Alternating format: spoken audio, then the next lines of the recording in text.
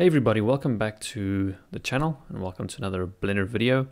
Today I'm going to be speaking about something that tends to happen when we are doing liquid simulations, and that is that sometimes when you are creating your simulation there is a gap between your liquid simulation or particles and your liquid domain. So let's have a look at that. So I'm working in Blender 3.1.2 for this video.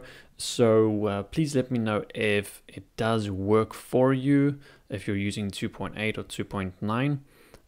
If not, then let's see if we can find another solution. So just remember to put a comment down below. So let's create our situation over here. So we're going to use quick effects. I'm not going to change anything. I'm just going to go straight into object, quick effects, and quick liquid.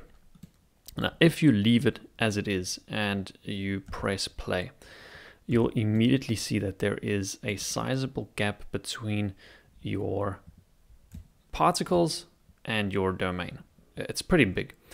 So the solution for this is really simple, and it was so funny because at first I thought that there was something wrong with my simulation, but out of habit, if I've created a new simulation, I would click on my domain. Before I even press play, I would go to my physics and I would bump up the resolution division. But the other day I didn't do that, and suddenly the gap appeared, and it really annoyed me because I thought I was doing something wrong, or I thought it was a bug or something, but it isn't. It's got to do with your settings, and it is your resolution division setting. So this cube over here kind of represents the size of the gap that you're going to have between your particles or your liquid mesh and your domain.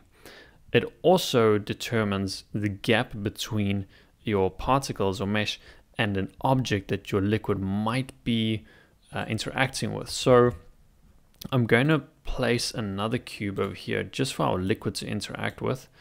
I'm going to make it a little bit smaller and then kind of like move it off to the side here. And I'm just going to make this an effector. So let's click on our domain, and then I just want to kind of like reset the settings over here. So I'm just going to say resumable modular, but then I'm going to go back into replay just to speed things up. So if I press play, we'll have an interaction. So if I take it a bit back over here, you will see that there is also a bit of a gap when it starts to interact with our simulation there. So here you can see there is a considerable gap. So if we go back, we scroll to the top and we go to our resolution division. Let's bump that up to 64, so twice the amount of particles. And if we step for step put it down, we can see that that gap has started to shrink. There is still a little bit of a gap, but it is still there. And if you pop it up to, let's say, 100, that gap should almost be gone. So let's just play. Oh, let's see what's happening here. Oh, there you go. So we go step for step, and there is a cost to this solution, and that is that it uses a lot more memory. All right, so there you go. But as you can see, that interaction is pretty much perfect. There is no more gap between your particles and your object. And the higher you put this value, the smaller the gap becomes between your particles and your domain. So if we continue to let the simulation run, you'll see that there is still a bit of a gap, but that the gap is very small.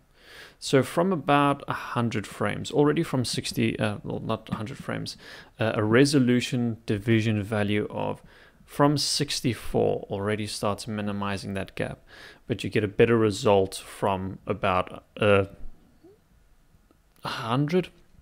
And if you bump it up to 150, it's even smaller. So as your I can't think of the word, the number.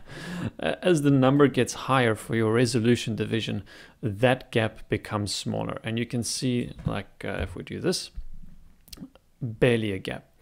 So if you really want zero gap, you can actually make an effector, so make a container, and there'll be zero gap.